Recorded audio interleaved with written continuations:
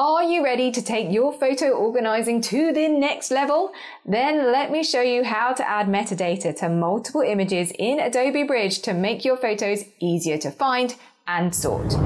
Adding metadata to your photos can save you a ton of time when it comes to sorting and finding your favorite memories. Adobe Bridge offers powerful tools to help you efficiently add metadata to multiple images at once.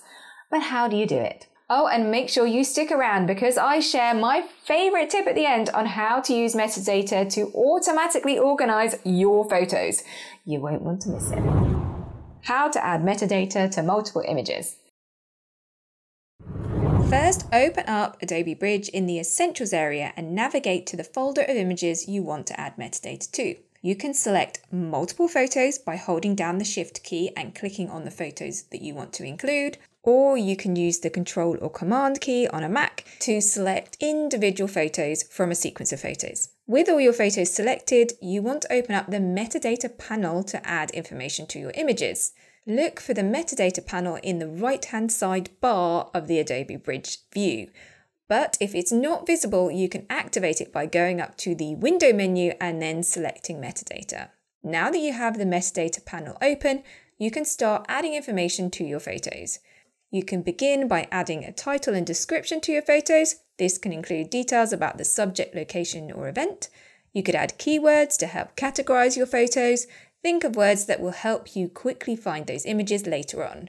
You can also add IPTC data such as the creator's name, any copyright information, and tons more. Once you've added the metadata to your selected photos, you want to apply it across all of them. So in the metadata panel, look for a little tick in the bottom of the panel for you to apply to all. Then your metadata will be updated across all of your photos. My top tip to using metadata to automatically organize your photos. As promised, here's my favorite tip for using metadata to automatically organize your photos with Smart Collections. So to create a Smart Collection, go to the Collections area in the bottom left-hand panel and select to create a new Smart Collection. In the Smart Collection creation window, select what you want to call it and the criteria you want to base your metadata such as keywords, rating, or title, or any other data that is an option that you want it to filter by. Then you just need to create it and Adobe Bridge will now automatically move all of your photos with that criteria into this collection.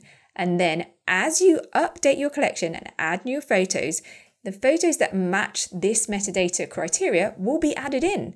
This is a fantastic way to keep your photos organized as you continue to add new memories. And just like that, you successfully added metadata to multiple images in Adobe Bridge. This will make finding and organizing your photos a breeze.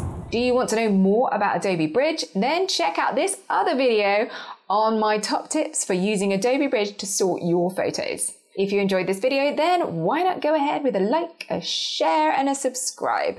Have fun rediscovering your memories. I'll see you in my next video.